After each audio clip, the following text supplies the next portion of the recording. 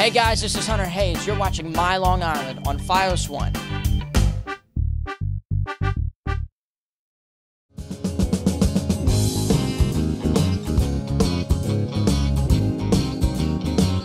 Today is Long Island's first, in fact, New York's first Kosher BBQ Championship. There's never been such an event, and we're delighted to have it here at Temple Beth Torah. The two main purposes are, first, to have fun, and secondly, to help some hunger relief charities. So the tie-in is sort of very nice, and in the end, we're doing good for everybody. Fairway Market has generously become our title sponsor for this event, and we have dozens of other sponsors who are helping us. And collectively, we hope to have everybody go away not only having fun, but also with the charities having what they need to support their cause. In Memphis, Tennessee, there is the World Kosher BBQ Championship, which has existed for 20+ years. And when one of my colleagues, Marvin Rembo, visited Memphis last September, he came back and said, why not Long Island? And clearly, if they can do it in Memphis, we can do it even bigger on Long Island. There are 18 teams competing today. They'll be competing for best beef ribs, best brisket, best beans, best booth decoration, best team name. One of the basic laws of kashrut is that you can't mix meat and dairy products in the same meal. So this event is strictly a meat affair. We've been here since Thursday night, ensuring that all the food products have an appropriate kosher certification on them. First of all, kosher is not a rabbi blessing the food.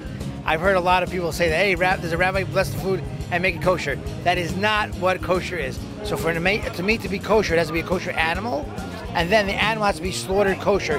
If an animal is not slaughtered kosher, even though the animal was kosher, like a cow or a lamb, it's still not kosher because it was not slaughtered properly. As opposed to the United States law, where if you have 98% of your ingredients listed and 2% can be not listed, we need to know 100% what is inside, and therefore kosher is considered the most trusted in terms of food products by everyone if they want real food and they want really to eat the best of their own health.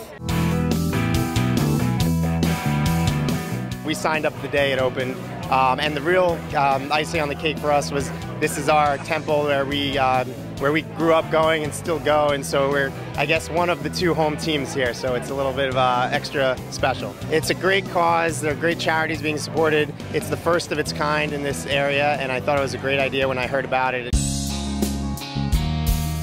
Everybody today has been asked to bring a healthy and nutritious food item, and our volunteers today are collecting it, and it's being packed up. We've collected over 300 food items already, and it's going to be on its way to the food pantry shortly.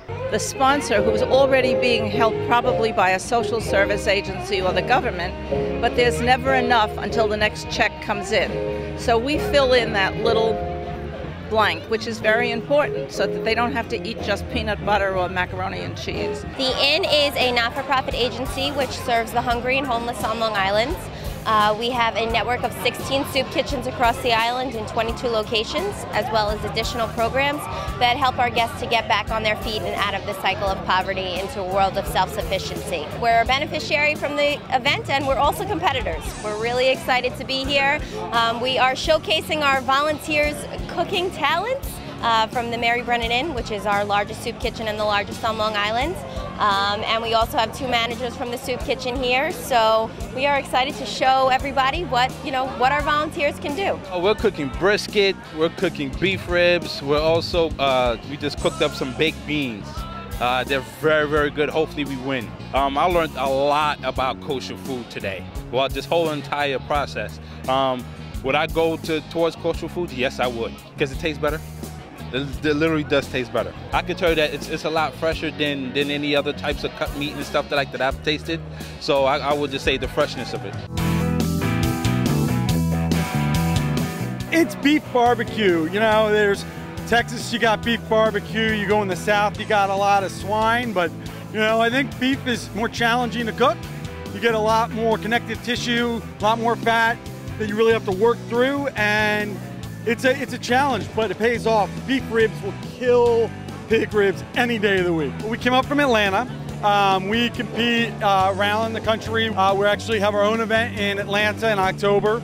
And we've actually been working with the team here and those other places to start the kosher barbecue circuit. We are a first-time team of barbecuers. 3 of us are from Merrick, Craig is from Plainview, and we found out about the contest and knew we had to be involved, and it's been a great experience. It's been a lot of fun. We all love to cook, and we've all had a dream of wanting to be in a barbecue competition, and especially the fact that this is all kosher allows us to be able to participate and enjoy it. Heaven. Pretty much judged on appearance, then taste and tenderness. With the ribs, also something that can fall off the bone, that you weren't able to, like, cut with your teeth and chew and all that. So we're looking for something that's just very tasty, something that you would be able to enjoy at home and have your friends over. So that's what we're looking for. Things have really changed over the last 20 years in the world of kosher. And what's out there now is just unbelievable. I mean, the gastronomy of the kosher culinary world has really developed to a point where you can't tell a difference. And I think you could see that. Perfect example is today, what you see here in the barbecue that's being prepared. I mean, the product is as good as any local barbecue place within the region, and so it's really a really exciting time in the kosher world, especially the kosher culinary world.